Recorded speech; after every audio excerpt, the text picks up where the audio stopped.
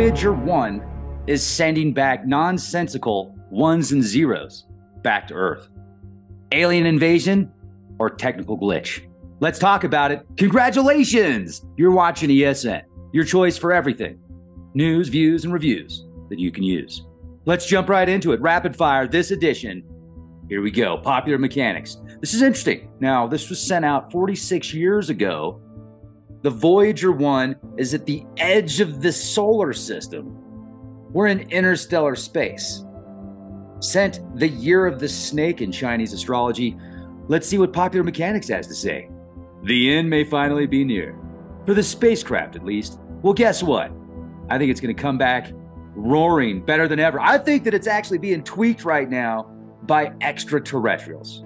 Okay, I'm joking, maybe, but let's look into it. The first spacecraft to ever leave the heliosphere, Voyager 1 is now a legendary spacecraft. After 46 years, it's starting to show its age. I resent that. According to NASA, a glitch in the spacecraft's flight data system is causing Voyager 1 to send back a repeated series of 1's and 0's rather than science and engineering data. The Voyager team is currently working on a fix for the issue.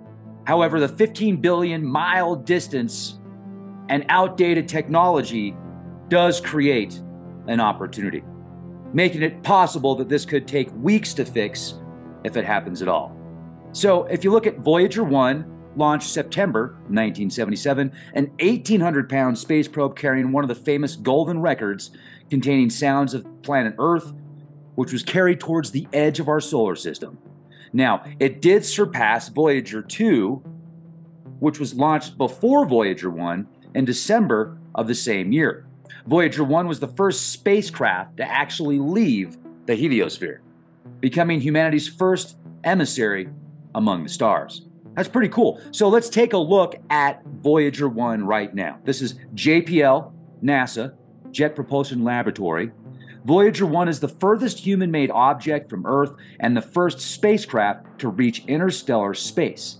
Scientists think it will reach in the inner edge of the Oort cloud in 300 years. Something to look forward to. I'm envisioning technologies that scientists create in the very near future that will be so fast they'll surpass Voyager 1 and 2 within a matter of days or weeks. But it's still way out there. And I'm actually kind of impressed with this old school computer system hooked up to an 1,800-pound satellite launched into space almost 50 years ago. The fact that it's still sending back data is pretty cool. And these 0's and 1's, now this is what I'm wondering, what would cause that type of glitch? Would it be the distance, the age, the actual energy fields that are surrounding the probe right now? Because that's what I'm thinking. There's something going on with being so far out in space, the energy out there, the radiation, the elements. Most likely it's a glitch.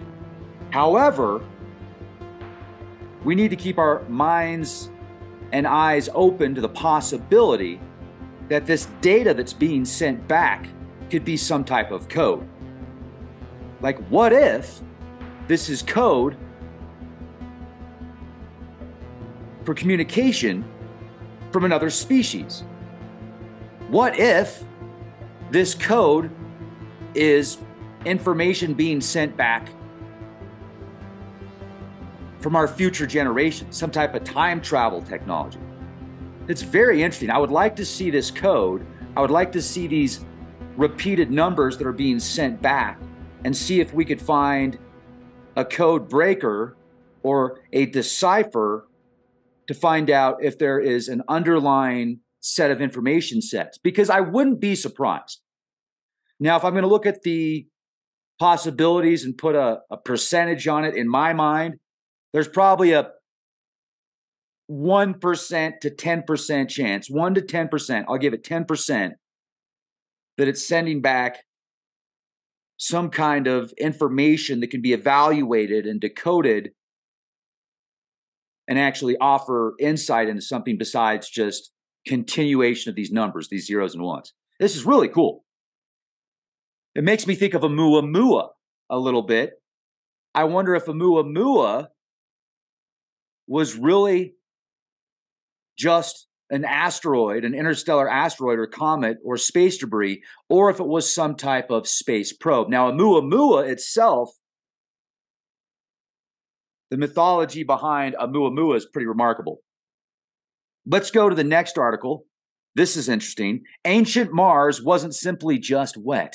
It experienced momentous floods and clear evidence of this water-filled past. NASA recently released an image snapped by its Perseverance rover showing large, heavy boulders that are absolutely blanketing part of the Jezero crater, which is a dried-up river delta. Let's take a look at this. Mashable.com.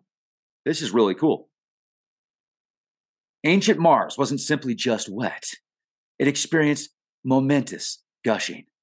As clear evidence of this water-filled past, NASA recently released an image snapped by its Perseverance rover showing large, heavy boulders absolutely blanketed part of the Jezero crater, as you can see right here. Wow, so cool.